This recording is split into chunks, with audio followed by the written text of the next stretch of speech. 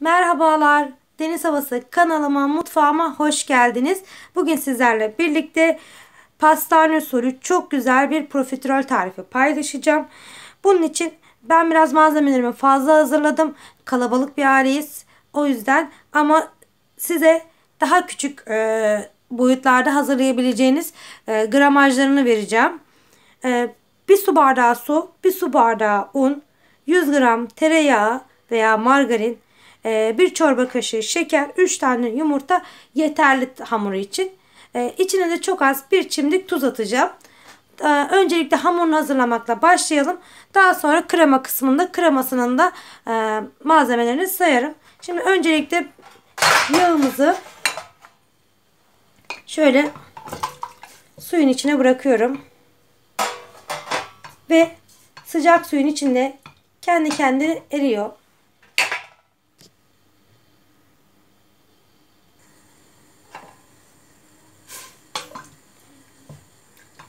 Sıcak suyun içinde eriyen yağın içine daha sonra şekeri ve tuzu ilave edeceğim.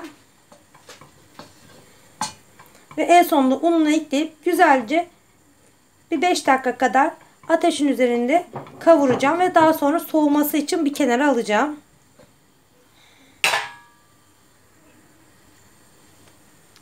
Yağımız erimeye başladı. İçine hemen şöyle gördüğünüz gibi kaşığın ucuyla tuzumu ve şekerimi de ilave ediyorum.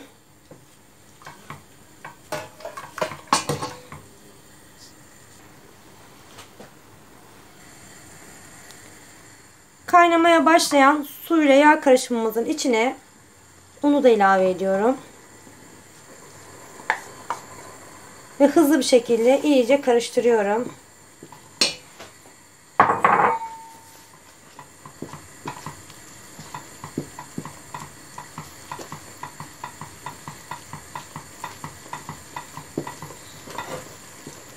Bütün malzemenin homojen bir kıvam alması gerekiyor. Malzememiz kendini topladı. Bakın şöyle gördüğünüz gibi. Şu şekilde. Artık altını kapatıyorum. Ve soğuması için bir kenara alacağım.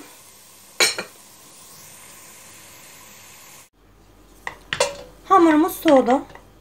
Şimdi teker teker yumurtalarımızı kırmaya başlayacağım hamurumuza. Yavaş yavaş birer birer. Ben 3 tane yumurta ekliyorum.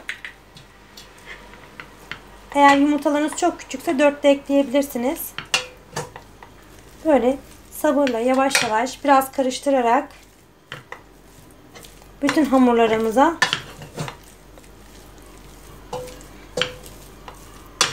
yediriyoruz yumurtalarımızı. İyice yedirdiğimizden emin olduktan sonra diğer yumurtayı da kıracağım. Şimdi ikinci yumurtamızı da ilave edelim.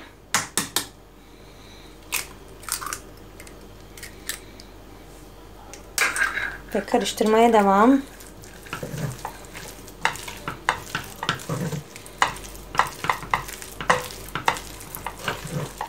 Yavaş yavaş kıvam almaya başlayacaktır.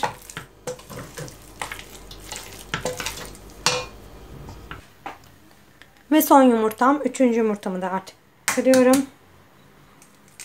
Yavaş yavaş artık iyice karıştıracağım ve son halini vereceğim. Hamurumuz hazır. Gördüğünüz gibi. Şimdi yuvarlak şekiller vereceğim. İsterseniz bir poşete doldurup poşet yardımıyla da yapabilirsiniz. Ya da şöyle 2 tane tatlı kaşığıyla kendiniz şekillendirebilirsiniz. Çok şeklinin bir önemi yok zaten. Yuvarlak olacaktır. Hafif yapışan bir hamur oluyor. Şöyle kaşıkla İstediğiniz şekli verip yuvarlak şekli.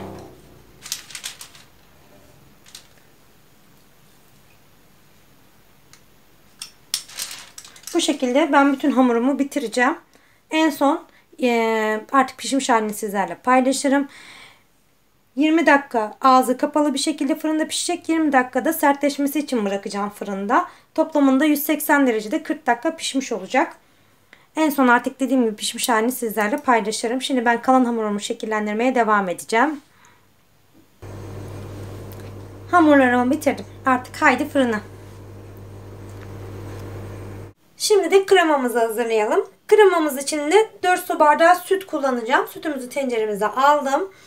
1 su bardağı şeker, 1 yemek kaşığı nişasta, 4 çorba kaşığı un, vanilya ve 1 tane de yumurtanın sarısını kullanacağız.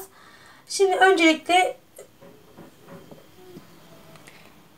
vanilya hariç bütün malzemelerimizi ilave edip karıştıracağız. Şeker,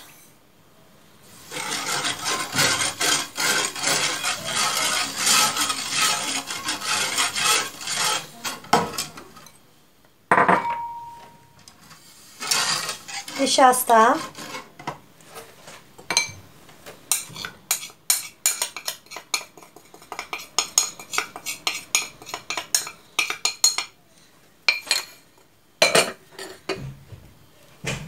un.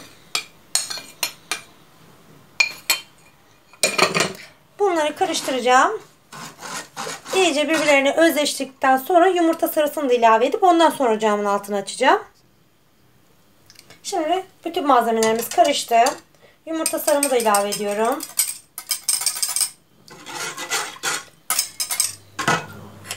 Şöyle şu şekilde.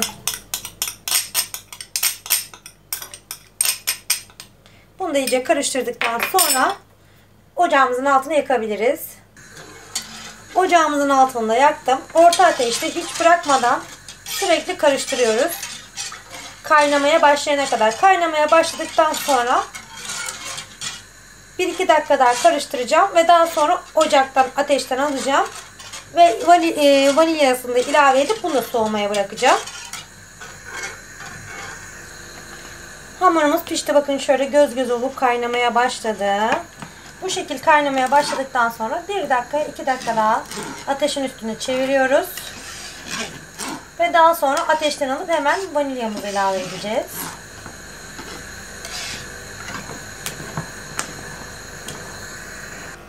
Şimdi çikolata sosunu hazırlayalım. Çikolata sosu için de şöyle 5 su bardağı süte 2 paket çikolata sos, hazır çikolata soslardan kullanacağım bu sefer.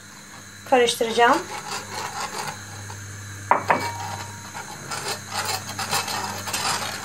Siz isterseniz normal bir paket kremanın içine çikolata eritip kendi sosunuzu kendiniz de hazırlayabilirsiniz.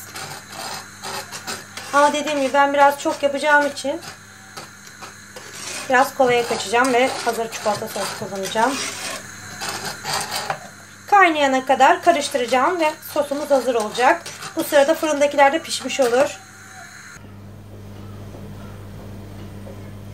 Çikolata sosumuz da hazır. Onun da altını kapatıyorum. Ve soğuması için bir kenara alacağım. Artık tamamen servis aşamasına kaldı.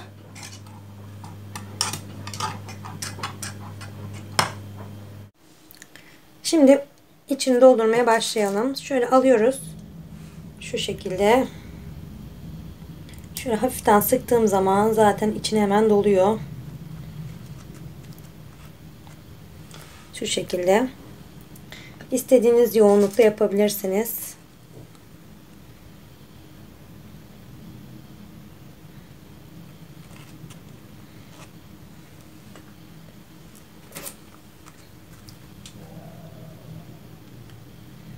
Ben bütün hepsinin içini bu şekilde dolduracağım.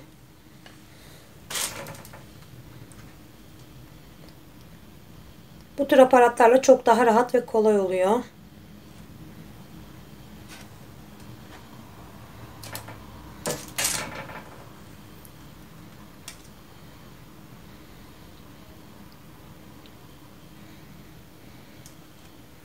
Şöyle bakın, hemen doldu. Şimdi çikolata sosumuzu da getirdim.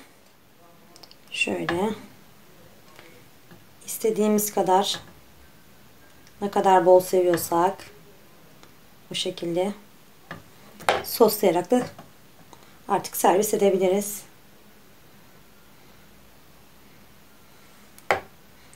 Pastanelerden almaları aratmayacak şekilde lezzetli ve güzel profiterolümüz hazır.